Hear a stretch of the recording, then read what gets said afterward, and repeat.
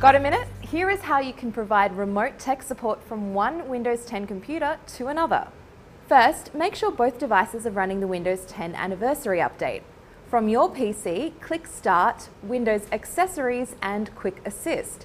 Choose whether you want to give assistance or receive assistance. In this instance, if you're the one helping, click Give.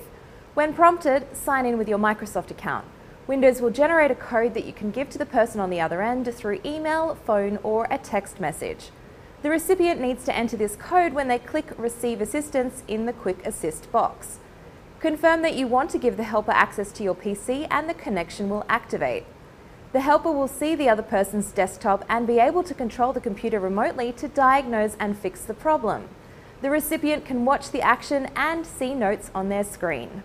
In San Francisco, I'm Lexi Savides, CNET.com for CBS News.